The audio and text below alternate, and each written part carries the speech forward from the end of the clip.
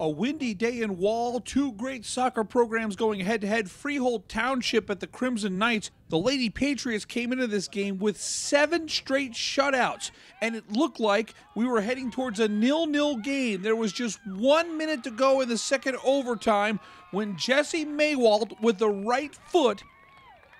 Wow, it deserves another look. Maywald with the game winner. 1-0 is your final. Wall gets the victory over Freehold Township, making 5 straight wins for the Crimson Knights. After the game, TJ Brustowitz talked with the goal scorer about delivering in OT.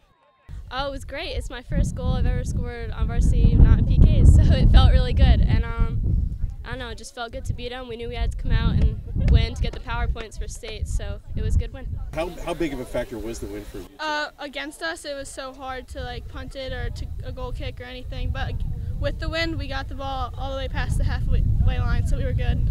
Soccer, everyone's going to score goals if you keep being persistent, keep trying to shoot the ball, and things happen for us, which was very nice today. Very impressed with their defense. They have a great team. We just, fortunate for us, we had that one great shot in overtime to get us the W today. For more Jersey Shore sports, log on to shoresportzone.com.